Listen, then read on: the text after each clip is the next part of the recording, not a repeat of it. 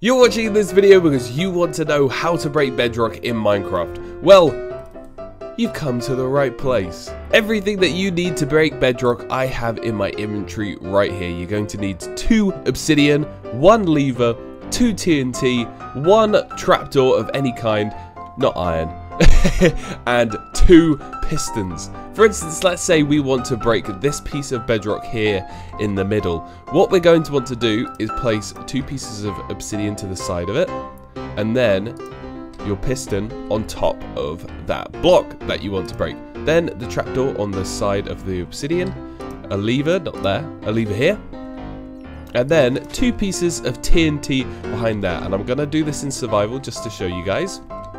What I also suggest doing is going and changing your control keybinds, and then wherever it says, here we go, use item place block, right button, change that to another a button on your keyboard so you can hold that down. You can spam your right click, but it is much easier if you are to hold down the button. So what you're then going to want to do is you're going to want to click the lever, hop under here, and then hold H while looking up in this corner. Now I don't believe that that actually worked, because if I break this, oh wow, it actually did work. Oh my goodness.